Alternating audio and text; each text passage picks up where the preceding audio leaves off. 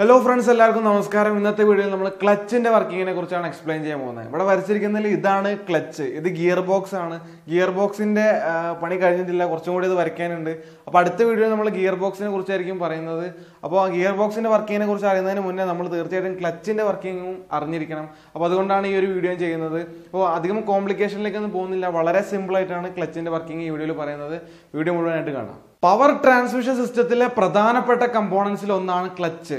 ക്ലച്ചിന്റെ വർക്കിങ്ങിലേക്ക് പോകുന്നതിന് മുന്നേ എന്താണ് ക്ലച്ചിന്റെ ഫങ്ഷൻസ്, എന്തിനാണ് ഒരു വാഹനത്തിൽ ക്ലച്ച് കൊടുക്കുന്നത്, ക്ലച്ചിന്റെ ആവശ്യം എന്താണെന്നുള്ളത് നമ്മൾ അറിഞ്ഞിരിക്കണം. നമ്മൾ എപ്പോഴാണ് നമ്മുടെ വാഹനത്തിൽ ക്ലച്ച് ഉപയോഗിക്കുന്നത്, ആ സന്ദർഭത്തിലുള്ള ആവശ്യത്തിന് വേണ്ടി തന്നെയാണ് ക്ലച്ച് ഒരു വാഹനത്തിൽ കൊടുത്തിരിക്കുന്നത്. ഇപ്പോൾ നമ്മൾ നിർത്തിയിട്ടിരിക്കുന്ന ഒരു വാഹനം മുന്നോട്ട് എടുക്കുമ്പോൾ നമ്മൾ ക്ലച്ച് ഉപയോഗിക്കും. ക്ലച്ച് പതുക്കെ റിലീസ് ചെയ്തിട്ട് ആണ് നമ്മൾ നിർത്തിയിട്ടൊരു വാഹനം മുന്നോട്ട് എടുക്കുന്നത്. കാരണം എഞ്ചിന് പെട്ടെന്ന് ലോഡ് എടുക്കാൻ കഴിയില്ല. നമ്മൾ പെട്ടെന്ന് നിർത്തിയിട്ടൊരു വാഹനം മുന്നോട്ട് എടുക്കാൻ ശ്രമിച്ചു കഴിഞ്ഞാൽ എഞ്ചിൻ ചിലപ്പോൾ ഓഫായി പോകും. അപ്പോൾ എഞ്ചിനിൽ നിന്ന് വീലിലേക്ക് പോകുന്ന പവറിനെയും ടോർക്കിനെയും പതുക്കെ വേണം ട്രാൻസ്മിറ്റ് ചെയ്യാൻ വണ്ടി മുന്നോട്ട് എടുക്കുന്ന സമയത്ത്. അപ്പോൾ ഈ മുന്നോട്ട് എടുക്കുമ്പോൾ എഞ്ചിനിൽ നിന്ന് വരുന്ന പവറിനെയും ടോർക്കിനെയും വളരെ സ്മൂത്തായിട്ട് വീലിലേക്ക് ട്രാൻസ്മിറ്റ് ചെയ്യലാണ് ക്ലച്ചിൻ്റെ ഒരു ഫംഗ്ഷൻ. അതുപോലെ തന്നെ ട്രാഫിക് സിഗ്നലിലൊക്കെ നമ്മൾ വണ്ടി നിർത്തുന്ന സമയത്ത് എഞ്ചിൻ ഓഫായി പോകാതിരിക്കാൻ നമ്മൾ ക്ലച്ച് പ്രസ് ചെയ്ത് പിടിക്കും. കാരണം ഗിയറിലുള്ള ഒരു വണ്ടി സ്റ്റോപ്പ് ചെയ്ത് കഴിഞ്ഞാൽ എഞ്ചിൻ ഓഫായി പോകും. അങ്ങനെ എഞ്ചിൻ ഓഫായി പോവാതെ വണ്ടിയെ നിർത്താൻ നമ്മൾ ക്ലച്ച് പ്രസ് ചെയ്ത് പിടിക്കാറുണ്ട്. പക്ഷെ ക്ലച്ചിന്റെ ഏറ്റവും പ്രധാനപ്പെട്ട ഫംഗ്ഷൻ, നമ്മൾ ഏറ്റവും കൂടുതൽ തവണ ക്ലച്ച് ഉപയോഗിക്കുന്നത് ഗിയർ ഷിഫ്റ്റ് ചെയ്യുന്ന സമയത്താണ്. നമ്മൾ ക്ലച്ച് ഉപയോഗിക്കാതെ ഗിയർ ഷിഫ്റ്റ് ചെയ്താൽ ഉണ്ടാകുന്ന അവസ്ഥ നമുക്കറിയാം. ഗിയർ ഷിഫ്റ്റിംഗ് തീരെ സ്മൂത്ത് ആയിരിക്കില്ല, ഗിയർ ബോക്സിനകത്തുനിന്ന് ഒരു ശബ്ദമൊക്കെ കേൾക്കാം. മോഡേൺ മാനുവൽ ട്രാൻസ്മിഷൻ വാഹനങ്ങളിൽ സിങ്ക്രോമെഷ് ഗിയർ ബോക്സുകളാണ് ഉപയോഗിക്കുന്നത്. സിങ്ക്രോമെഷ് ഗിയർ ബോക്സ് എന്ന് പറഞ്ഞാൽ ഈ ഗിയർ ബോക്സിനകത്ത് ഗിയർ ഷിഫ്റ്റിംഗ് നടത്തുന്നത് സിങ്ക്രോണൈസർ എന്ന് പറയുന്ന ഒരു മെക്കാനിസം ഉപയോഗിച്ചിട്ടാണ്. ഇവിടെ ഒരു റെഡ് കളറിൽ വരച്ചിരിക്കുന്നതാണ് സിങ്ക്രോണൈസിംഗ് യൂണിറ്റ്. ഈ ഒരു സിങ്ക്രോണൈസിംഗ് യൂണിറ്റിനെ ഏതെങ്കിലും ഒരു ഗിയറിലേക്ക് എൻഗേജ് ചെയ്തിട്ടാണ് അവിടെ ഗിയർ ഷിഫ്റ്റ് നടത്തുന്നത്. ഈ ഒരു സിങ്ക്രോണൈസിംഗ് യൂണിറ്റ് ഇവിടെ വരച്ചത് കംപ്ലീറ്റ് അല്ല, അത് നമ്മൾ അടുത്ത വീഡിയോയിൽ വളരെ വ്യക്തമായിട്ട് അതിന്റെ വർക്കിംഗ് ഒക്കെ പറയാവുന്നതാണ്. അപ്പോൾ നമ്മൾ ഗിയർ ഷിഫ്റ്റ് ചെയ്യുമ്പോൾ ഈ ഒരു സിങ്ക്രോണൈസറിനെ ഏതെങ്കിലും ഒരു ഗിയറിലേക്ക് എൻഗേജ് ചെയ്യിപ്പിച്ചിട്ടാണ് അവിടെ ഗിയർ ഷിഫ്റ്റിംഗ് നടത്തുന്നത്. ഇപ്പോൾ നോർമൽ കണ്ടീഷനിൽ എഞ്ചിനിൽ നിന്നുള്ള പവർ ഗിയർ ബോക്സിലേക്ക് വന്നുകൊണ്ടിരിക്കുകയാണ്. ഗിയർ ബോക്സിലുള്ള ഗിയറുകളൊക്കെ വളരെ വേഗതയിൽ കറങ്ങിക്കൊണ്ടിരിക്കുകയാണ്. ഈ സമയത്ത് നമ്മൾ ഗിയർ ഷിഫ്റ്റിംഗ് നടത്തി കഴിഞ്ഞാൽ, അതായത് സിങ്ക്രോണൈസറിനെ ഏതെങ്കിലും ഒരു ഗിയറിലേക്ക് എൻഗേജ് ചെയ്യിപ്പിച്ച് കഴിഞ്ഞ് കഴിഞ്ഞാൽ അവിടെ ഒരു എൻഗേജ്മെന്റ് തീരെ സ്മൂത്ത് ആയിരിക്കില്ല. അതുകൊണ്ടാണ് അവിടെ ശബ്ദമൊക്കെ ഉണ്ടാവുന്നത്. അപ്പോൾ ഗിയർ ഷിഫ്റ്റ് ചെയ്യുന്ന സമയത്ത് നമ്മൾ ഗിയർ ബോക്സിലേക്ക് വരുന്ന പവറിനെ കട്ട് ചെയ്യണം. ഗിയർ ബോക്സിനെ അൺലോഡ് ചെയ്തതിന് ശേഷം വേണം ആ ഗിയർ ഷിഫ്റ്റിംഗ് നടത്താൻ. എഞ്ചിനിൽ നിന്ന് ഗിയർ ബോക്സിലേക്ക് പോകുന്ന പവറിനെ കട്ട് ചെയ്യാനുള്ള ഒരു വഴി എഞ്ചിൻ ഓഫ് ചെയ്യലാണ്. പക്ഷെ നമ്മൾ ഗിയർ ഷിഫ്റ്റ് ചെയ്യുന്ന സമയത്തൊക്കെ എഞ്ചിൻ ഓഫ് ചെയ്യുക എന്ന് പറഞ്ഞാൽ അത് നടക്കുന്ന കാര്യമല്ല. അപ്പോൾ ഒരു പുതിയൊരു കമ്പോണന്റിന്റെ ആവശ്യം വന്നു. അതായത് എഞ്ചിനും ഗിയർ ബോക്സിനും ഇടയിൽ നിൽക്കുകയും വേണം, എഞ്ചിനിൽ നിന്ന് ഗിയർ ബോക്സിലേക്ക് പോകുന്ന പവർ ഫ്ലോയെ കട്ട് ചെയ്യുകയും വേണം, അത് ആവശ്യം കഴിഞ്ഞാൽ പഴയ അവസ്ഥയിലേക്ക് ആക്കുകയും വേണം. ഈ ഒരു ജോലി ചെയ്യുന്ന കമ്പോണന്റിനെയാണ് നമ്മൾ ക്ലച്ച് എന്ന് പറയുന്നത്. എഞ്ചിന്റെ ഫ്ലൈ വീലിലാണ് നമ്മൾ ക്ലച്ച് അസംബ്ലി ഫിറ്റ് ചെയ്യുന്നത്. ഇതാണ് എഞ്ചിന്റെ ഫ്ലൈ വീൽ എന്ന് വിചാരിക്കും. എഞ്ചിന്റെ ഫ്ലൈ വീൽ എഞ്ചിന്റെ ക്രാങ്ക് ഷാഫ്റ്റുമായിട്ട് കണക്റ്റഡ് ആയിരിക്കും. എഞ്ചിന്റെ ക്രാങ്ക് ഷാഫ്റ്റ് കറങ്ങുന്ന അതേ സെയിം RPM-ലായിരിക്കും ഫ്ലൈ വീലും കറങ്ങുന്നത്. ഇനി ക്ലച്ചിന്റെ അടുത്ത പ്രധാനപ്പെട്ട ഭാഗമാണ് ക്ലച്ച് ഡിസ്ക്. ക്ലച്ച് ഡിസ്ക് ഒരു ഫ്രിക്ഷൻ ഡിസ്ക് ആണ്. ഫ്രിക്ഷൻ മെറ്റീരിയൽ ഉപയോഗിച്ചിട്ടായിരിക്കും ഈ ക്ലച്ച് ഡിസ്ക് നിർമ്മിച്ചിരിക്കുന്നത്. ഇനി ക്ലച്ച് ഡിസ്ക് ഈ ഒരു ഫ്ലൈ വീലിനോട് ചേർന്നിരിക്കും. ഇനി ക്ലച്ച് ഡിസ്കിനെ ഈ ഒരു ഫ്ലൈ വീലുമായിട്ട് പ്രസ് ചെയ്ത് പിടിക്കുന്ന ഭാഗത്തിന് നമ്മൾ പ്രഷർ പ്ലേറ്റ് എന്ന് പറയും. പ്രഷർ പ്ലേറ്റ് ആണ് ഈ ഒരു ക്ലച്ച് ഡിസ്കിനെ ഫ്ലൈ വീലിനോട് പ്രസ് ചെയ്ത് പിടിക്കുന്നത്. പ്രഷർ പ്ലേറ്റ് ആയിട്ടൊന്നും കിട്ടാനില്ല, അതുകൊണ്ട് കൈയായിട്ട് ഉപയോഗിക്കാം. ഈ പ്രഷർ പ്ലേറ്റ് ഒരു ക്ലച്ച് ഡിസ്കിനെ ഫ്ലൈ വീലുമായിട്ട് പ്രസ് ചെയ്ത് പിടിക്കും. ഇതിനൊരു കവറിംഗ് കൊണ്ടായിരിക്കും, ഇതിനെ നമ്മൾ ക്ലച്ച് കവർ എന്നും പറയും. ഇനി നോർമൽ കണ്ടീഷനിൽ നമ്മൾ ക്ലച്ച് പിടിക്കാത്ത അവസ്ഥയിൽ ഈ എല്ലാ ഭാഗങ്ങളും ഒട്ടി നിന്ന് ഒറ്റ യൂണിറ്റ് ആയിട്ടായിരിക്കും കറങ്ങുന്നത്. അപ്പോൾ നേരെ എഞ്ചിനിൽ നിന്നുള്ള പവർ ഗിയർ ബോക്സിലേക്ക് പോവുകയും ചെയ്യും. ഇത് നമ്മൾ ക്ലച്ച് പിടിക്കുന്ന സമയത്ത് ഈ ഒരു ഫ്ലൈ വീലും ക്ലച്ച് ഡിസ്കും തമ്മിലുള്ള ഒരു ബന്ധം വേർപെടും. ഈ ക്ലച്ച് ഡിസ്ക് കറങ്ങിയാൽ മാത്രമേ ഗിയർ ബോക്സിലേക്കുള്ള പവർ കിട്ടുകയുള്ളൂ.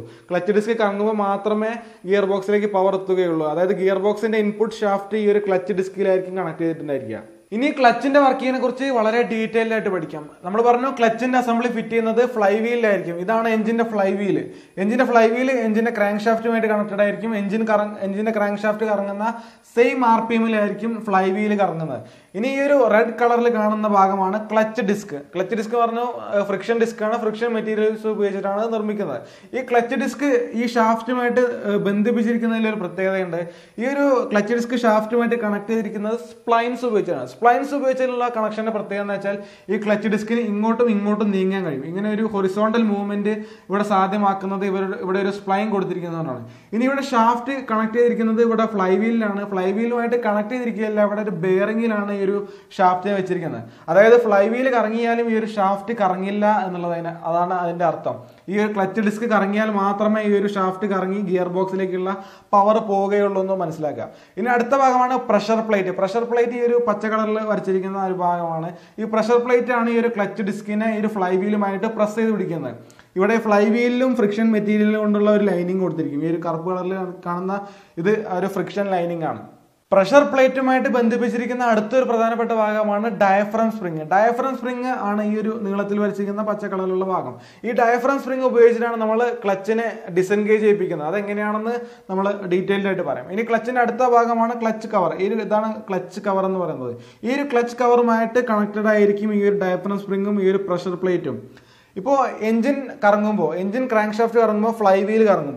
ഈ ഫ്ലൈ വീലിനോട് ബന്ധിപ്പിച്ചിരിക്കുകയാണ് ക്ലച്ച് കവറും അതുപോലെ തന്നെ പ്രഷർ പ്ലേറ്റും കാര്യങ്ങളൊക്കെ. അപ്പോൾ ഈ ഒരു എഞ്ചിന്റെ അതേ RPM-ലായിരിക്കും ഈ ഒരു ഫ്ലൈ വീലും കറങ്ങുന്നത്, പ്രഷർ പ്ലേറ്റും കറങ്ങുന്നത് എന്ന് മനസ്സിലാക്കുക. പക്ഷെ ക്ലച്ച് ഡിസ്കിന് ഡിഫറെന്റ് RPM പോസിബിൾ ആണ്. കാരണം നമ്മൾ ക്ലച്ച് പ്രസ് ചെയ്യുന്ന സമയത്ത് ഈ ഒരു പ്രഷർ പ്ലേറ്റ് ക്ലച്ച് ഡിസ്കിൽ നിന്ന് അകലുകയും ഈ ഒരു ക്ലച്ച് ഡിസ്ക് ഫ്രീ ആവുകയും ഫ്ലൈ വീലും ക്ലച്ച് ഡിസ്കുമായിട്ടുള്ള ഒരു ബന്ധം വേർപെടുകയും ചെയ്യും.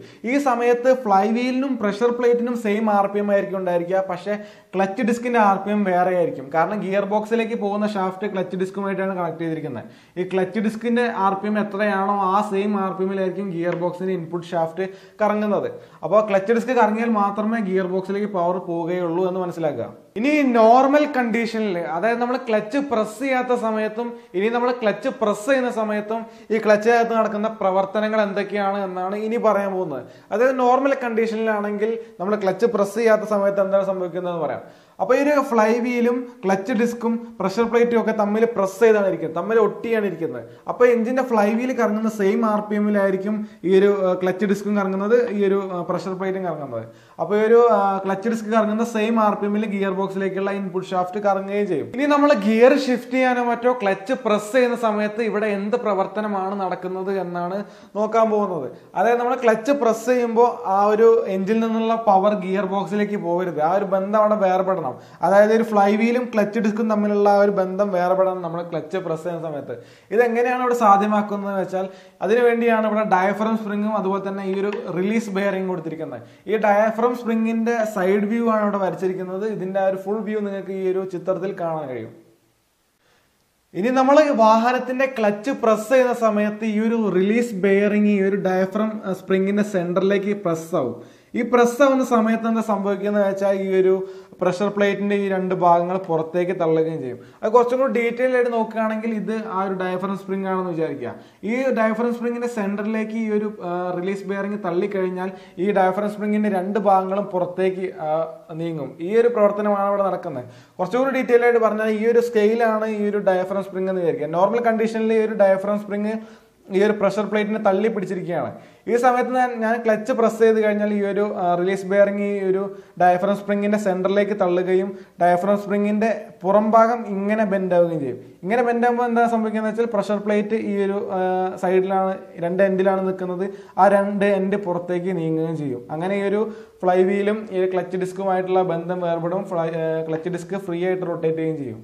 ഇനി ഈ ക്ലച്ച് ഡിസ്കിൽ കുറച്ച് കോയിൽ സ്പ്രിങ്ങുകൾ കാണാം. ഇതിന് ടോർഷണൽ സ്പ്രിംഗ് എന്നാണ് പറയുന്നത്. ഈ സ്പ്രിങ്ങിന്റെ ആവശ്യം എന്താണെന്ന് വെച്ചാൽ ഈ ക്ലച്ച് ഡിസ്ക് ഫ്ലൈ വീലിലേക്ക് എൻഗേജ് ചെയ്യുന്ന സമയത്ത് നമ്മൾ ക്ലച്ച് പ്രസ് ചെയ്ത് ആ ക്ലച്ച് റിലീസ് ചെയ്ത് ആ ക്ലച്ച് ഡിസ്കും ഫ്ലൈ വീലും തമ്മിൽ എൻഗേജ് ചെയ്യുന്ന സമയത്ത് അവിടെ ഒരു ഷോക്ക് ഉണ്ടാവും. ആ പെട്ടെന്ന് ഉണ്ടാവുന്ന എൻഗേജ്മെന്റ് കൊണ്ട് അവിടെ ഒരു ഷോക്ക് ഉണ്ടാവും. ഈ ഒരു ഷോക്കിനെ അബ്സോർബ് ചെയ്യാനാണ് ഇവിടെ ആ ഒരു ടോർഷണൽ സ്പ്രിംഗ് കൊടുത്തിരിക്കുന്നത്. അതുപോലെ തന്നെ ഈ ഒരു ഫ്ലൈ വീലിൽ ഉണ്ടാകുന്ന പവർ ഫ്ലക്ച്വേഷനൊക്കെ ഈ ഒരു സ്പ്രിംഗ് അബ്സോർബ് ചെയ്തോളൂ. ക്ലച്ച് ഡിസ്ക് നിർമ്മിക്കുന്നത് ഫ്രിക്ഷൻ മെറ്റീരിയൽസ് ഉപയോഗിച്ചിട്ടാണെന്ന് പറഞ്ഞു. ഈ ക്ലച്ച് ഡിസ്ക് നിർമ്മിക്കാൻ ഉപയോഗിക്കുന്ന മെറ്റീരിയൽസിന്റെ അടിസ്ഥാനത്തിൽ ഈ ഒരു ക്ലച്ച് ഡിസ്കിനെ കുറച്ച് ടൈപ്പാക്കി തിരിച്ചിട്ടുണ്ട്. ഒന്നാമത്തേതാണ് ഓർഗാനിക് ടൈപ്പ്, രണ്ടാമത്തത് സെറാമിക്, മൂന്നാമത്തത് ഫെറാമിക് ടൈപ്പ്, നാലാമത്തത് കെവ്ലാർ ടൈപ്പ്. ഈ ഓരോ ടൈപ്പും നിർമ്മിക്കാൻ ഉപയോഗിക്കുന്ന മെറ്റീരിയൽസ് ഞാൻ ഈ ഒരു സ്ക്രീനിൽ കൊടുക്കാം. അപ്പൊ ഇത്രയുമാണ് ക്ലച്ചിനെ കുറിച്ച് പറയാനുള്ളത്. ഇനിയും ഒരുപാട് ടൈപ്പ് ക്ലച്ചുകളുണ്ട്, ഒരുപാട് പഠിക്കാനുണ്ട് ക്ലച്ചുകളെ കുറിച്ച് ഡീറ്റെയിൽ ആയിട്ട്. ഇപ്പോൾ ബൈക്കുകളിലൊക്കെ ഉപയോഗിക്കുന്നത് മൾട്ടി പ്ലേറ്റ് ക്ലച്ചുകളായിരിക്കും. ഇവിടെ സിംഗിൾ പ്ലേറ്റ് ക്ലച്ചാണ്, ഒരു ക്ലച്ച് ഡിസ്ക് ആയിരിക്കും ഇവിടെ ഉണ്ടായിരിക്കും. പക്ഷേ ബൈക്കുകളിൽ ഉപയോഗിക്കുന്നത് 4-5 ക്ലച്ച് ഡിസ്ക് ഒക്കെ ഉള്ള ക്ലച്ചുകളാണ് ബൈക്കുകളിൽ ഉപയോഗിക്കുന്നത്.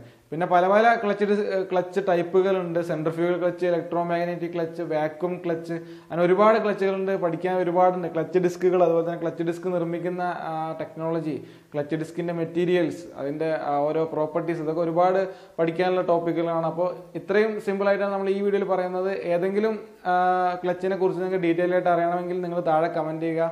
ഈ വീഡിയോ ഇഷ്ടപ്പെട്ടാൽ ലൈക്ക് ചെയ്യുക, ഷെയർ ചെയ്യുക, സബ്സ്ക്രൈബ് ചെയ്യുക. വീഡിയോ കണ്ടതിന് വളരെ നന്ദി.